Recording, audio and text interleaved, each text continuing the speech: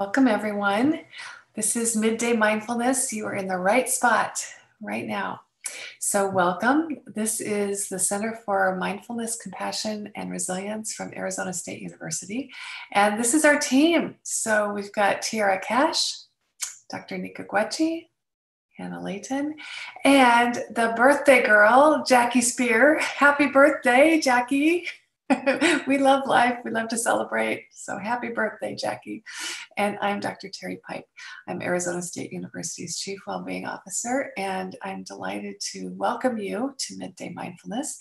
So many of you know, but some of you might not know, that we created these daily YouTube sessions in response to the pandemic and the fact that we had to cancel our 2-day conference in March. And ironically, the theme of the conference was community. And yet we could not gather face-to-face in community without endangering people. And that was important to us to not put people in danger. So we decided to design these daily experiences for you with the intent of continuing to build, broaden, and deepen our community around those concepts, those lived ideas of mindfulness, compassion, and resilience. So welcome to this community. You belong here completely. This is not just for ASU affiliated people, it's for anyone and everyone. And that's really important for us. It's a highly cherished value of ours, is that we want to present mindfulness in a way that belongs to anyone and everyone, each and all. And so I'll describe mindfulness in a way that's very simple, especially if you are a mindfulness scholar, you'll think that I'm very simple-minded, and that's okay, as I am. But we sort of streamline it. I don't want to say we simplify it. We streamline it to be 2 ideas, and that is presence and focus. And that's not to oversimplify it. It's just to make it something that is less mysterious or less magical sounding, because each one of you has practiced mindfulness, whether you've called it those words or not. Anytime that you've been really full on focused and present in the moment, that has been mindfulness. And it is a capacity that every human has innately and just as part of being a human. And it's also something that you can strengthen and build, which is why we have practices built into these daily sessions. And we'll practice some together in just a few minutes. So mindfulness meaning focus and presence. And certainly there are lots of layers that we can add on to that, lots of foundations and attitudes that are very valuable and interesting and worthwhile to focus on. But when you think about it for yourself, please know that you have this capacity and that you can practice it anytime and anywhere. And ideally, it's something that when you practice it and your skill builds, then you're able to move out into your life with more awareness, alertness, awakeness, and a full-on appreciation for what's going on. And I don't mean appreciation as in only gratitude. I mean appreciation as in grasping, really grasping the beauty of a sunset, or really grasping the fact that a spider has 8 legs that all move in a certain way to get them from one spot to another. I mean, it's pretty amazing. And so when we are open to observing our environment, observing our internal environment as well, we can learn to accept and really treasure moment-to-moment life as we live it. And kind of what happens as a side effect of that is this compassion. We start to understand ourselves a little bit more deeply and a little bit more kindly. We can learn to show up within ourselves with a little bit more compassion and understanding, giving ourselves the benefit of the doubt, giving ourselves a break now and again. Not that we, it's not that we just sit back and let life happen to us. It's more that we're alert and awake for opportunities and ways that we can grow and become more of who we're meant to be, and understand what gift you have to give to the world. So mindfulness is not about giving up goals or ambitions or aspirations, not at all. It's about learning how to interact with those in a more present and focused way. So a side effect of mindfulness and how we learn to live on the inside is that we develop compassion. And when that becomes more deeply rooted and grounded within us, abundant, it splashes out everywhere. And so you might be at the grocery store or the gas station or walking down the street, and you just meet life a little bit more generously and compassionately, and you have a little bit more empathy and understanding for others. Does our world need that today? Yes, it does. It needed it yesterday too, and my hunch is it'll need it tomorrow as well. So that's okay. That's what we're growing. We're growing those muscles of mindfulness and compassion. And lo and behold, when we practice those things, mindfulness and compassion, we also become more resilient. And by that, I mean able to bounce back and get stronger when we meet adversity or life's challenges. And we do this not only on an individual basis, but as families and communities and societies, and maybe even the planet. That's our hope, and that's where we are heading step by step, moment by moment. So if you've joined us on the live stream, you have the really cool ability to interact with us. So you can chat with us using the chat function, and we really like to hear from you, hear where you are in the world. We have people from all over the world. We love to hear how you're doing, maybe just a word or two that describes how you're feeling today. We do ask you that you keep your comments to these ideas of mindfulness, compassion, and resilience, or to any questions that you have pertaining to those, or at the Center for Mindfulness at ASU.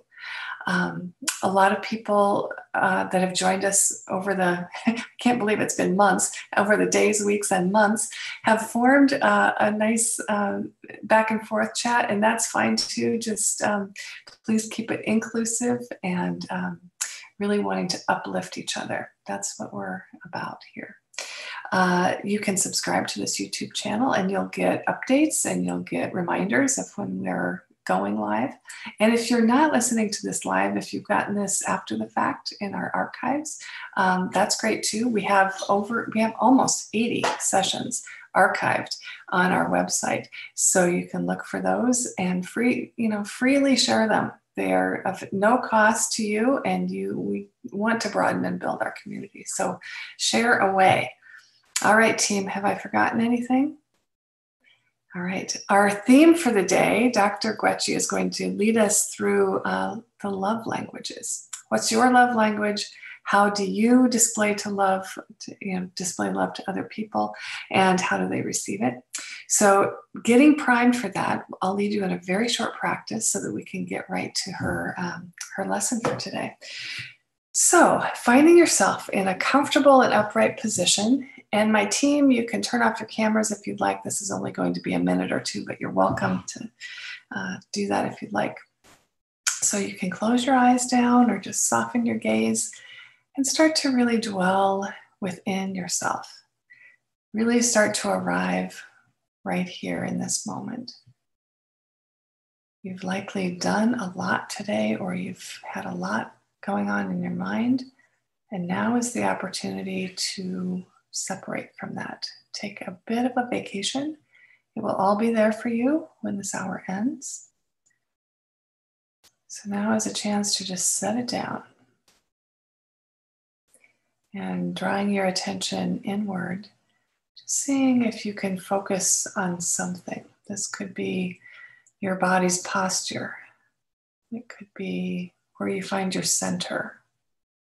It could be the area around your heart or your breath. Just choose something to focus on. And just inviting your attention to rest on that focus point. Naturally, you'll find interruptions or distractions, sounds. That's part of the practice. So when you notice, just gently ease your attention right back to where it belongs. It's like coming home to yourself.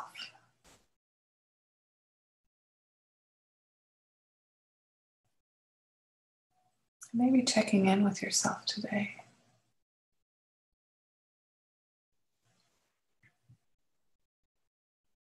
How does your attention find you?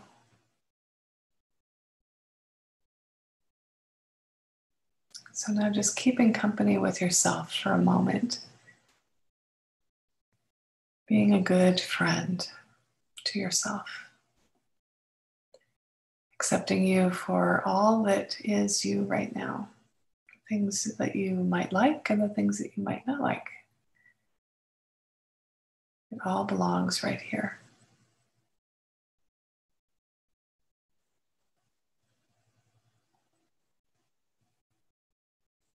Maybe creating an intention to just hold your presence in this friendly and gentle way for as long as you can. And when you forget, to just move it back. Move your attention back. Move your affection back to yourself. We do this not because you're selfish or I'm selfish. We do this because when we begin to be more compassionate with ourselves, we naturally become more compassionate with others and with the planet. So now just really savoring this sense of having arrived, the sense of belonging right here and right now, just for who you are. No need to be any other way or do any other thing. Perhaps, again, creating this intention to stay friendly with yourself and open-minded and curious. So now bringing movements into your body as a way to end your practice for now. So maybe moving small movements or maybe larger stretches. You can go ahead and reopen your eyes if they've been closed. And come back into the awareness of the space that's around you and your presence in it. So thank you so much for practicing with me. Dr. Nika Guecci, please take it away. Thanks so much, Gary, and thank you for that lovely centering practice. And also the introduction that you just shared is a really nice tie-in to what we're going to be talking about today, which is love languages. And Terry mentioned in the beginning that, we are all really in need of compassion, of understanding. And while love languages is a fun topic, it's also a way of building relationships with each other where the communication is deeper and the understanding is according to the recipient's language, that they can understand it, and your language. So today we're going to be talking about interpersonal communication. And of course, there's interpersonal communication, group communication, community, environment. But today we're really going to be talking about one-on-one communication. And this could be between yourself and anybody. It could be a romantic partner, it could be a friend, a family member, a colleague, somebody that you work with, somebody that you volunteer with. And we're going to be talking about how do we receive love for ourselves? How do we best take in affection and love? And how do we express our bids for affection? Bids for affection is a term that is coined by the Gottman Institute. And these are really opportunities for positive connection. So bids for affection, we do these without even really realizing that we're doing them. But they are bids to connect and to communicate with our loved ones. It could be something as simple as putting your hand on somebody's shoulder or trying to start up a conversation. And if those bids of affection are received and expressed, then it builds a stronger relationship. But if these bids for connection don't fall on deaf ears, then that can determine the breakdown of a relationship, right? So the more bids for affection that are expressed and received, the stronger the relationship usually is.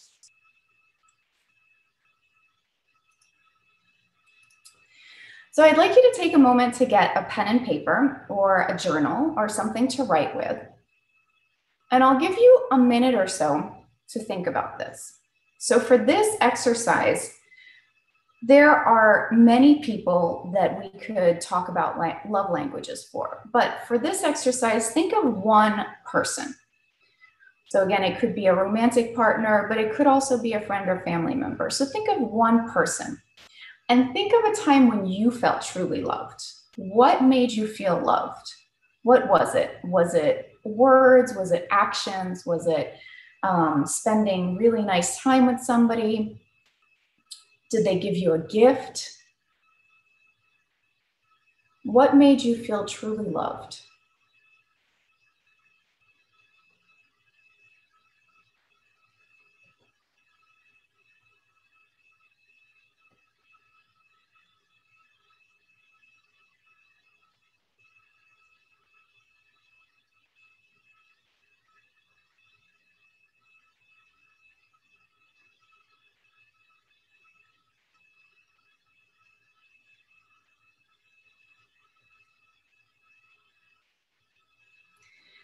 And then the follow-up question to this is think of that one person and what makes them feel loved.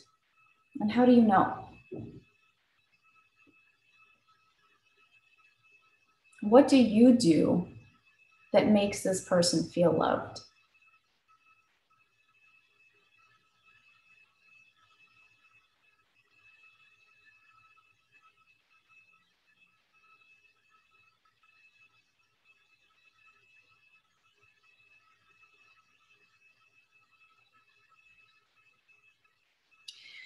So wrap up your sentences now, and you could, of course, always go back to this and express more on paper. But for now, we're going to move on. But keep that pencil and paper because we're going to go through all 5 of those love languages.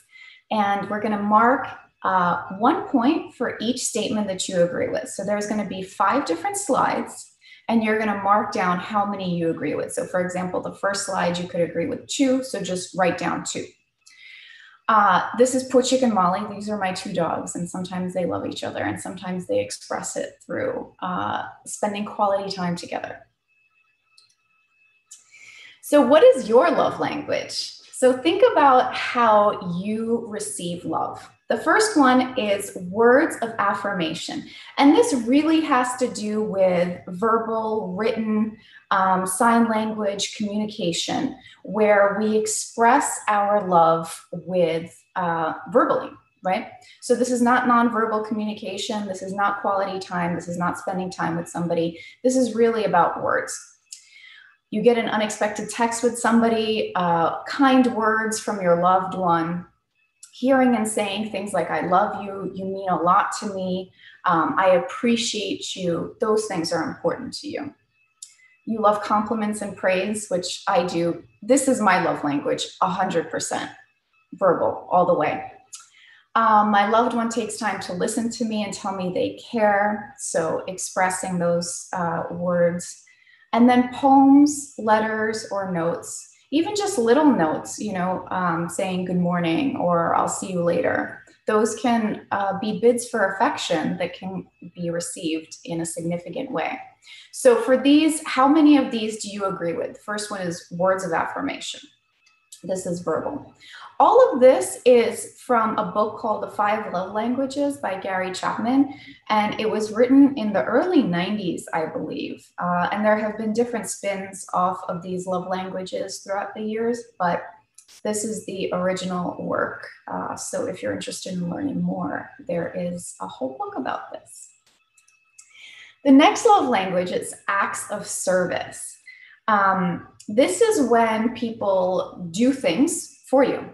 And especially if they go out of their way to help you or to do something that you know that they know that you like. So my loved one goes out of their way to do something to help or to show their affection. You might like to do projects together. You might like to do even little things like wash dishes together. That might be considered an act of service for you.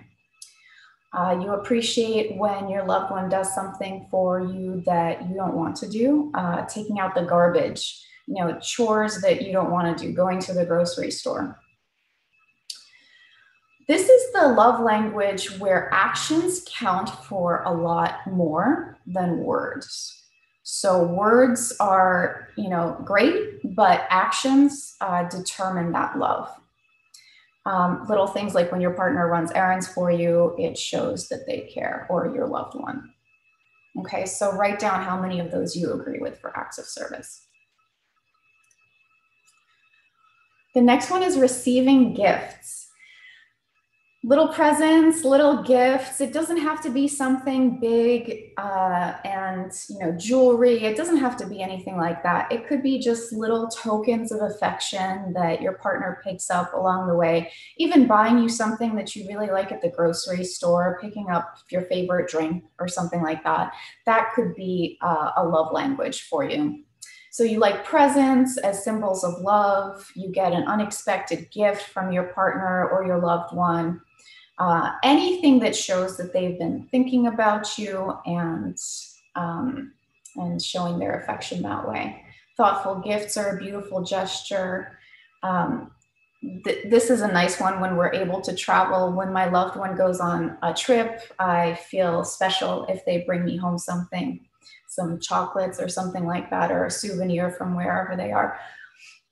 So this is receiving gifts, and how many of those, if you can add those up. Quality time, spending time together. Now, quality time, it could be in a group setting, but for this one, think more of one-on-one time. And this is when people spend time together, just the two of them. It could be doing anything, taking walks, even sitting around and reading a book or watching TV, anything that has some kind of quality to it, where you feel connected to one another. So you like to just hang out with your loved one, you like to be around them, even if you're not doing a whole lot. Your loved one focuses only on you. We know how difficult it is to have a bid for affection when another person is on a phone or talking to somebody else or texting, so quality time implies that we are not doing that. Eye contact or face-to-face communication is important in this time of Zoom. When we turn our cameras on, it could be a sign of quality time as well. And the last one is physical touch, holding hands. This could be in public or in private. You like doing public displays of affection, like holding hands or putting your arms around one another. That's not something that you shy away from. You like to hold hands for no reason. You like to hug for no reason. Your bid for affection might be something like giving your partner or your loved one a hug when they get home from work, giving them a kiss when they get home. And you need to feel touch to feel connected. If there's no touch, there's no real connection. Things like getting an unexpected back rub, a little massage, that is really nice for you. So physical touch, so add those up. Words of affirmation, acts of service, receiving gifts, quality time. So for these, just look at the ones where you have the most amount of check marks, and that is your love language. Now, one thing to remember is that we all have one primary love language and a secondary love language. So whichever one is the second highest for you, that's your secondary love language. And we all probably have all of them, but two are the most important for you.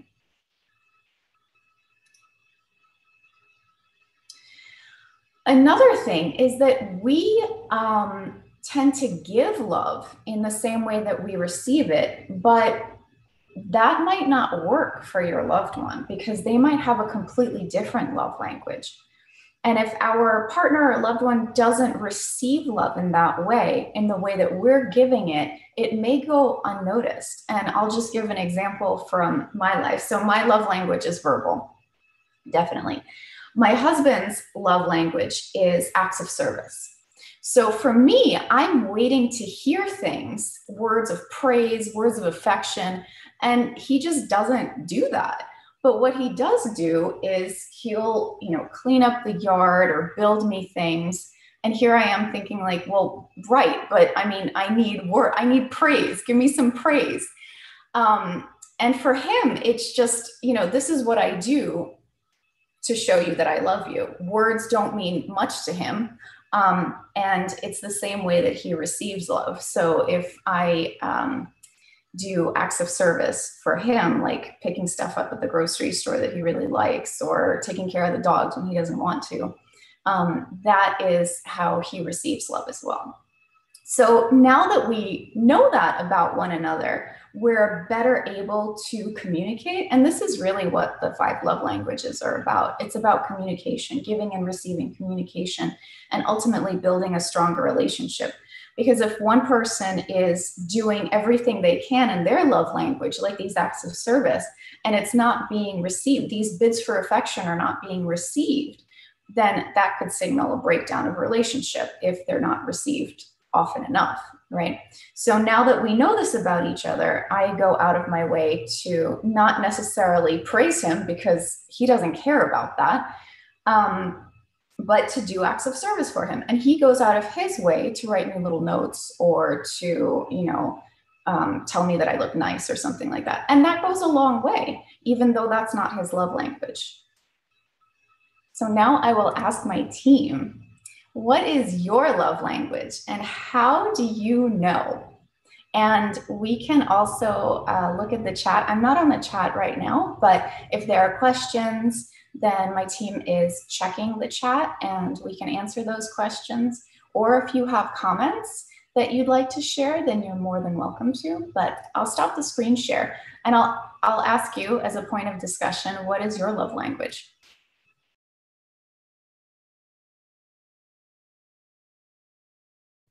All right. I guess I will go first. So my love language has been, I think, always, and will continue to be acts of service. I checked all 5 for that slide. And how do I know? It's interesting because it's one of the harder ones, I think, to learn as you get older, that that's your love language. But my mom expresses this really, really well. So to give you an example, she came down last weekend to help me pack my entire house. And she was tired, she had a whole week of work, and with just such grace and love, she showed up on my doorstep and was like, what can I do to help?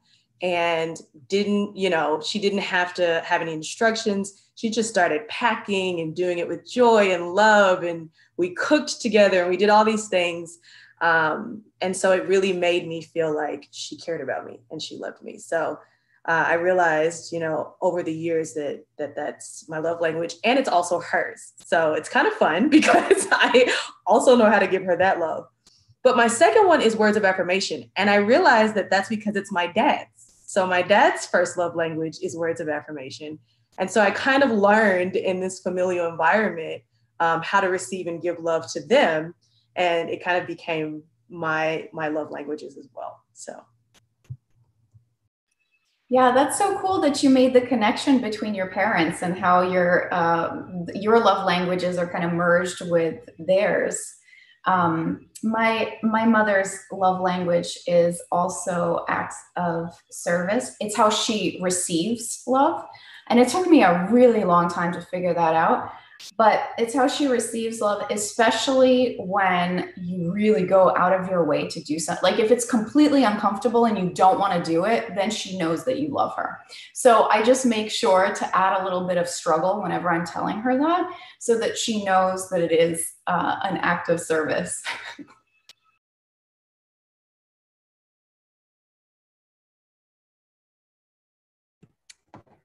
I think that my primary love language is quality time. I really just like spending time with the people I love. And I kind of know that that's my love language because I get really upset when people are on their phones or on other things. When I'm trying to spend time, I take it very personally, even though it's not personal. But I think that that's really important to me. And then words of affirmation and acts of service are tied for second. I think for me, it's really important for words and actions to be in alignment. So when those two come together, I very comfortable and very loved when that happens. I always learn so much about I think I evolved too. It used to be, my primary one used to be physical touch.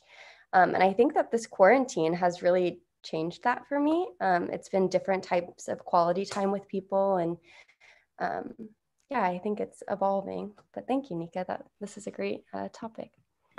Yeah, and you bring up a really good point, and that's how our love languages can change based on circumstance, or the people that we're around or not around, because now without physical touch, and I'm guessing that physical touch is probably going to be limited for a while this pandemic is still going on. So the people that we maybe hugged before or put our arm around, we might not be able to do that. And so how do we express our affection and our love in that way?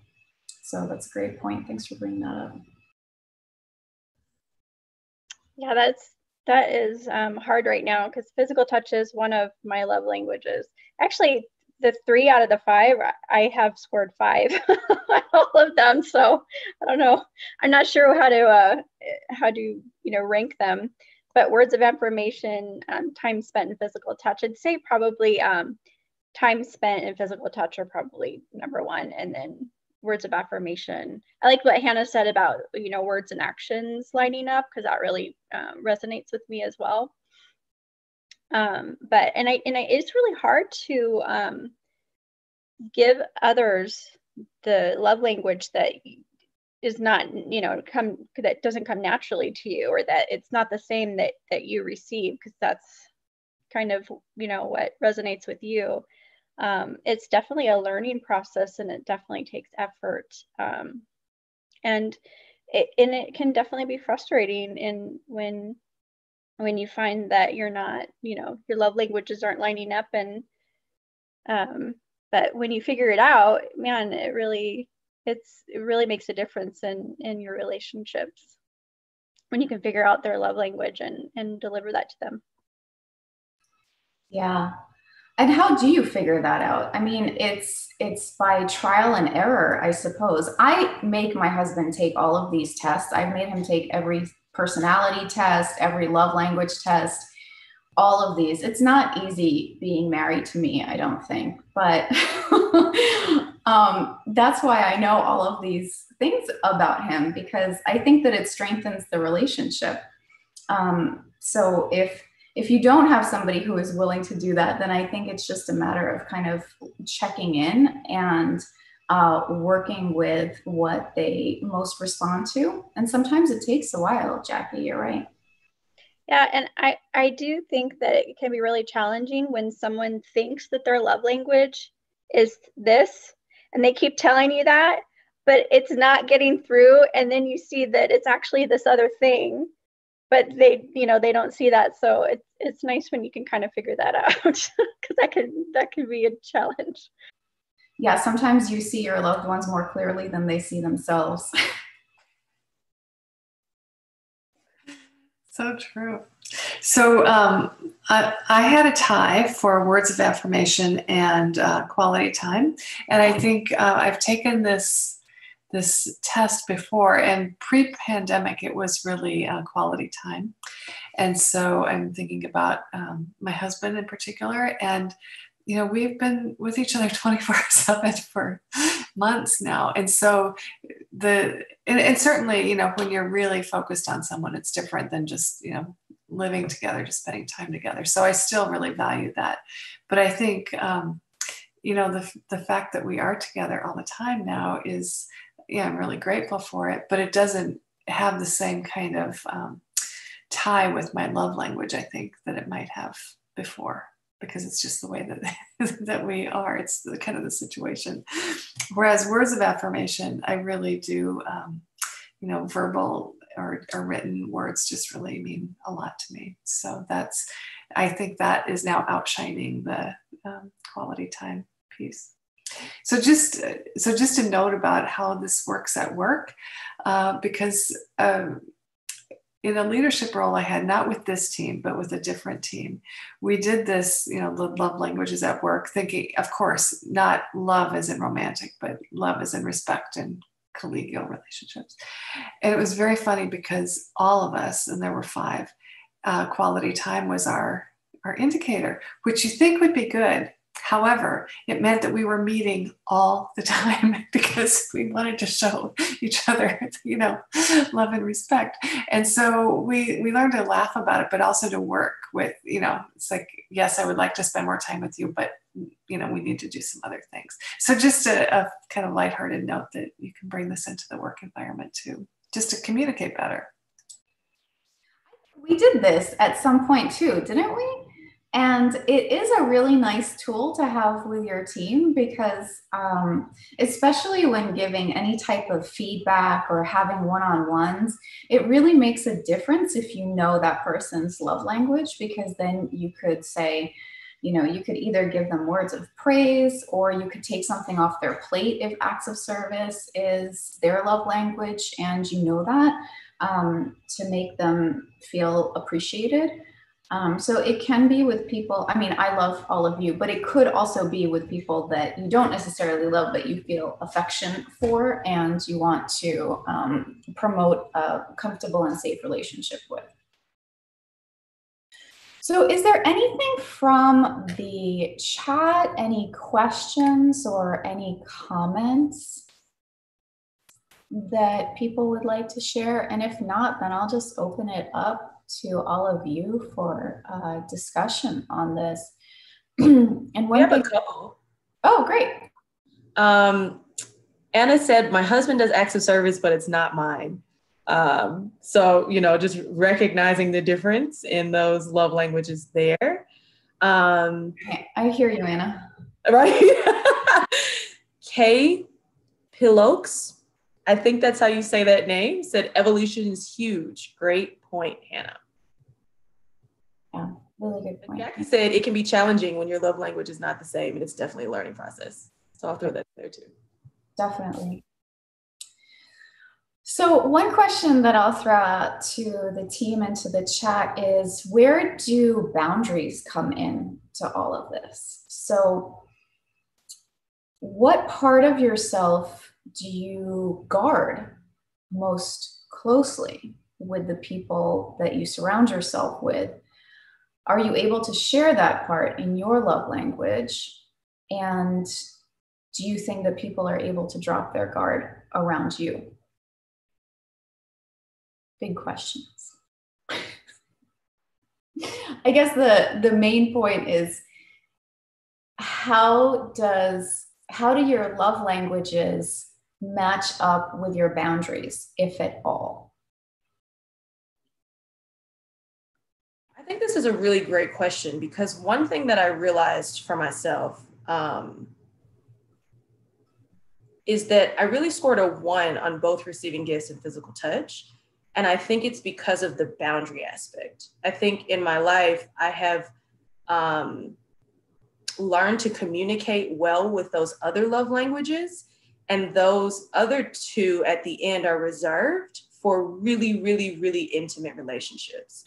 And so I guess for me, that's where the boundary aspect comes in, is I can pretty much freely give acts of service, and I can freely, give words of affirmation. And you all know that. I'll tell you I love you every single day of my life if I could. But when it comes to physical touch and kind of receiving gifts, it's definitely a more intimate boundary around that. That totally makes sense. And I would love to hear it every day of my life too. So just bring it on. But that makes a lot of sense. Those love languages are reserved for the people that you are most intimate with, right?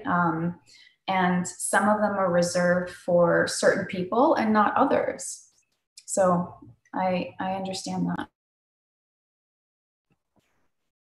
Yeah, piggybacking off of that, I really struggle with receiving gifts.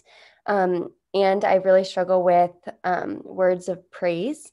And I think that is because I have a boundary of where I set my worth. And my worth, I've worked for a long time to make it internal and by my own accord.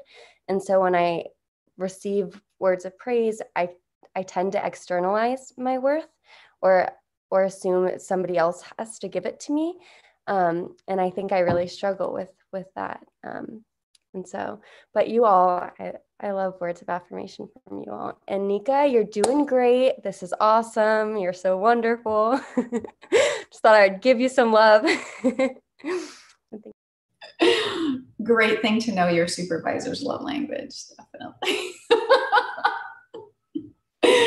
But thank you. That's also a really good point, Hannah, is to not necessarily have to match up your worth to what other people say or think about you.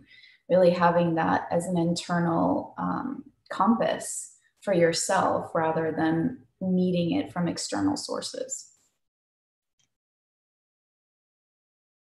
I'm seeing here, Kay Pollux is asking, how do you avoid making your partner feel rejected when you have different love languages?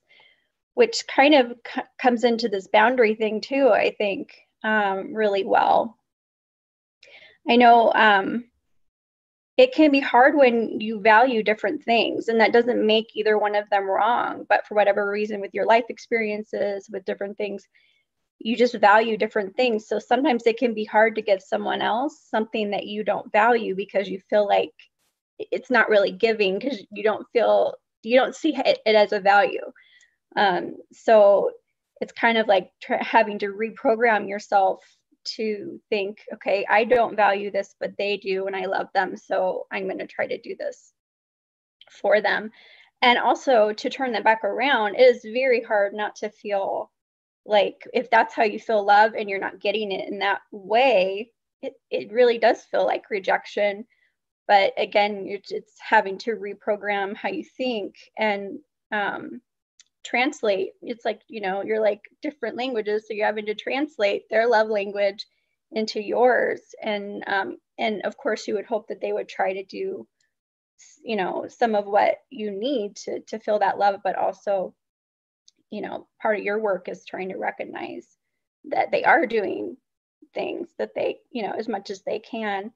I know for my acts of service, I feel like that's really difficult for me. Like I for some reason, I feel like in a lot of ways, like I want to do acts of service for people, but I also feel like I'm insinuating or being pushy or putting myself.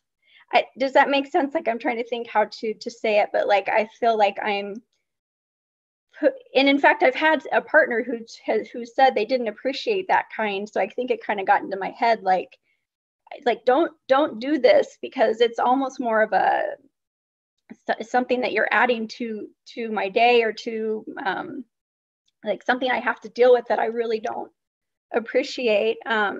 So sometimes, it can get kind of tricky for that. For me, for my boundaries, it's almost like I don't want to cross someone else's boundary by pushing something onto them, that they don't want. But I feel like that's something that I need to work on and get over, because I do like to do things for people. So so I don't know. Yeah, it's kind of like you're talking about encroaching on other people's boundaries by having your love language. And I think that the question from the chat is a really good one about rejection. And it is a different language. That's why they're called love languages. And it's almost like learning a different way of speaking or doing or thinking. Just the same way that you would when you're learning a new language or a new skill. And that's what it comes down to. You're ultimately learning new skills, and these are communication skills.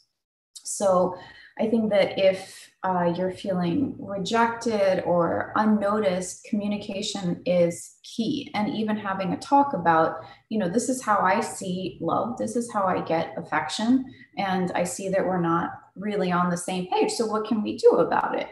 That's usually the first step, is just having that dialogue and having that communication, because the majority of fights and conflicts, they're the main thing that it stems back on is lack of communication or miscommunication. That's where a lot of our interpersonal suffering comes from.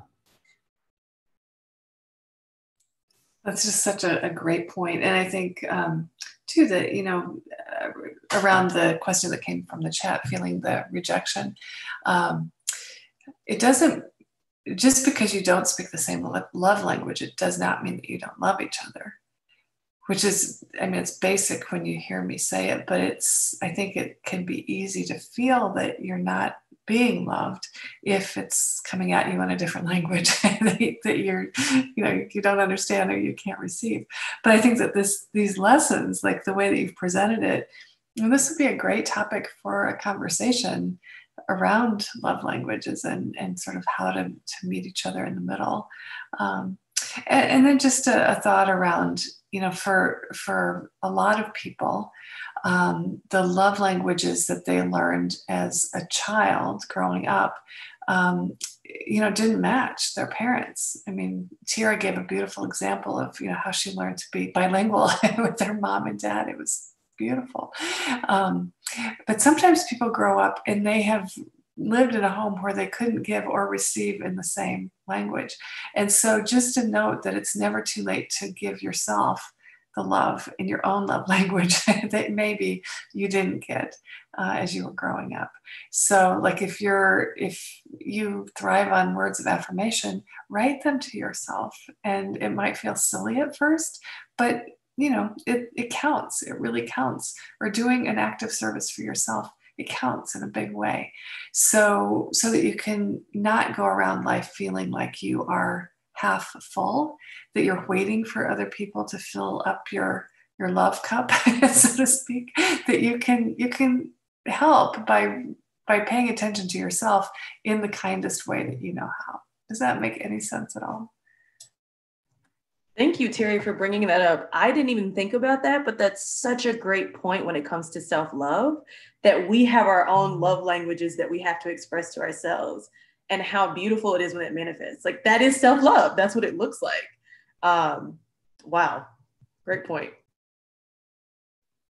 Yeah, I will just piggyback on that. And I appreciate you saying that, because I was thinking about the acts of service and feeling that I'm feeling like I'm encroaching on other people's boundaries.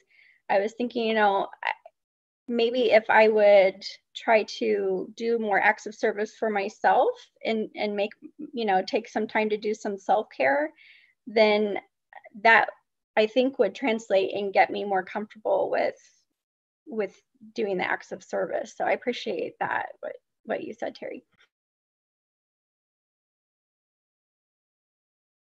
Yeah, you certainly can't take yourself out of the equation here. And the way that you communicate with yourself is also important in the way that you give and receive love. So I think that a lot of people, many people have difficulty with self-love. And so it's difficult to find exactly what language makes you feel good about yourself, makes you feel like you're taking care of yourself, that you're engaging in self-care and self-love. So excellent point. Is there anything else from the chat? Looks like there's we've got quite a few comments here. Emmanuel says, I'm not following live, but my first one is words, even if it can be risky, because words can be easily misinterpreted or not really true. But I find it difficult to have a single second, because I feel every one of these are equally important. Yeah. Kay Palok says, huge on the touch language and gifts. She also says, great job, Nika. Yay, thank you. After my own heart. And Anna says, it's funny we do things for our partner that we want, but it may not be the right language. Dialogue is definitely key. Yeah. And Kay Pollock also says, great point, Terry. They should teach children that skill in school. And Anna says, love that idea, Terry. So I'll have one more question for the team, and then we can begin to wrap up. So the question is, can we run out of love? And I'll give an example. So my best friend, her love language is quality time, but we live far away from each other. So the quality time is always on the phone. And she's been like this since we were children. It's always 5 more minutes, 5 more minutes, 5 more minutes.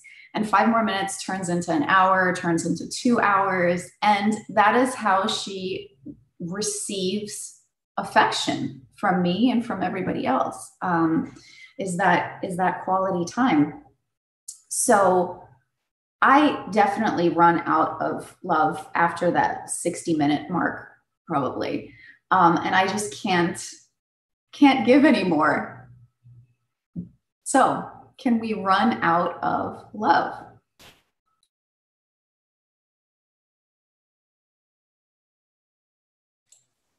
Well, I think we can run out of time, but I don't know that we run out of love. Do you still love your friend? Yeah. So, so my really emphatic answer to that is no, we can't run out of love. Maybe that's just because that's how I need to believe, is that love, like imagination and creativity, is infinite. But that's just how I understand it. And certainly, believe me, I don't have the corner on the market of understanding these big ideas. So to me, sometimes though, we can run out of personal resource, like time. You just don't have the time or the attention span or the energy to give in her love language. But that doesn't mean that you don't love her. And hopefully, it's the fact that she's still your friend, she must understand that at some level. And likewise, in the other languages of like physical touch, right now, I can't hug all of you right now, but I wish I could. And sometimes even just saying that, it helps. It helps express the love that can't be given in the language that I would like to express it in. So I'll stop talking. That I'm pretty opinionated about this. I don't think that we can run out of love. I think we can turn it off, though. I mean, sometimes when you've been hurt really badly, you have to turn it off for boundary issues. And that's a whole nother session. But I'll stop there. That's coming next.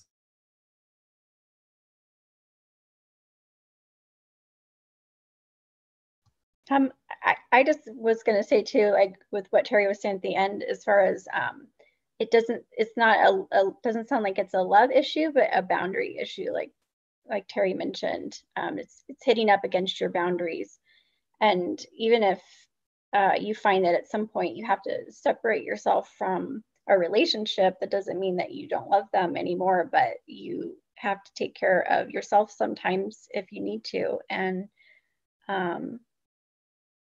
And then also, if you're taking care of yourself and you hold your boundaries, then you are able to show back up for the people in your life.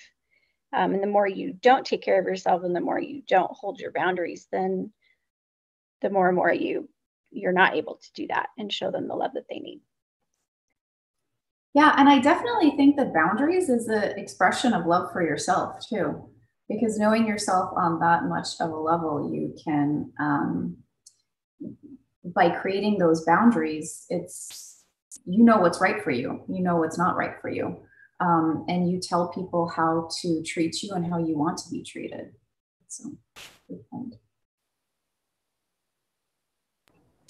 We have a really great comment, or a comment I really relate to, from Kay Pellox, that says, maybe the love language is limited even if the love is limitless. So we can have these boundaries of how we express love, but the love is always accessible in some way or another, or always underlying some way or another. I'm with Terry. I don't think that it's possible to run out of love. At least I hope so. I hope it's not possible. Mm-hmm.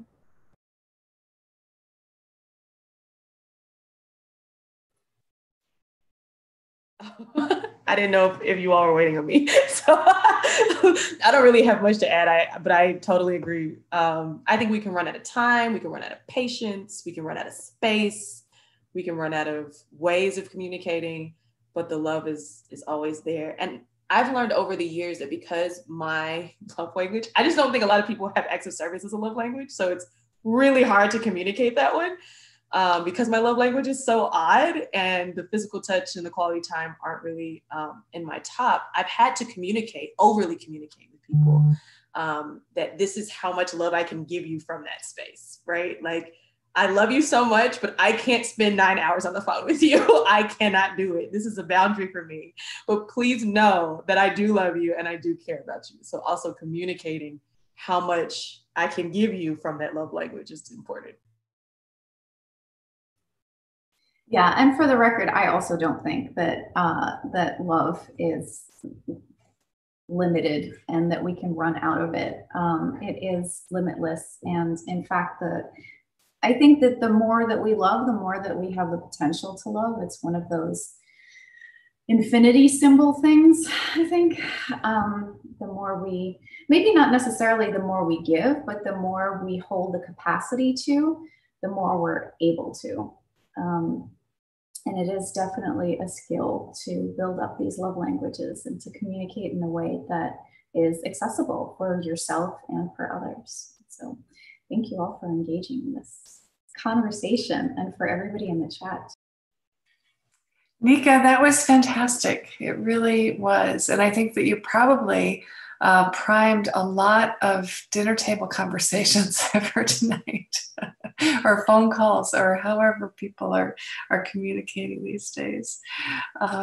So thank you for giving us the language to really explore this. And then thinking too about how the world is today and the fact that we really do need to generate more love in a time when sometimes it feels like the best thing to do is to sort of callous off and cocoon in and, just draw inward. And that's not what is needed right now. We do need to reflect and sort of course, generate love within ourselves, but also having avenues to give love out into the world is really important. And it always has been, it always will be. But in these days, sometimes it feels like there's an added challenge to us about how do we learn to give this love to the world that is so in need and so worthy of rescue. So a big call to action there. Big call to action. So tomorrow, if you can join us, we are going to be talking about athletics and mindfulness, and our own Tiara Cash is going to lead us off and talk about her research and her personal experience and her legacy in this area. And then we'll be joined by two guest speakers, Demond McDonald and John Sterling. And Thursday, we have community well-being, which is when we roll up all of the questions that we've gotten over the chat and through our website, and we answer them as best we can as a team. And also, of course, engage with our chat friends out there in the world who also have wisdom to add to the conversation. So we hope that you can join us, and we hope that you'll invite your friends, your family, and people far and wide to join us on the YouTube sessions and to visit the archived ones if you haven't. So until we meet again, please stay safe and well. Stay at home if you can. Stay healthy, stay connected. And we really, from our open hearts, our warm hearts, wish you peace on your journey.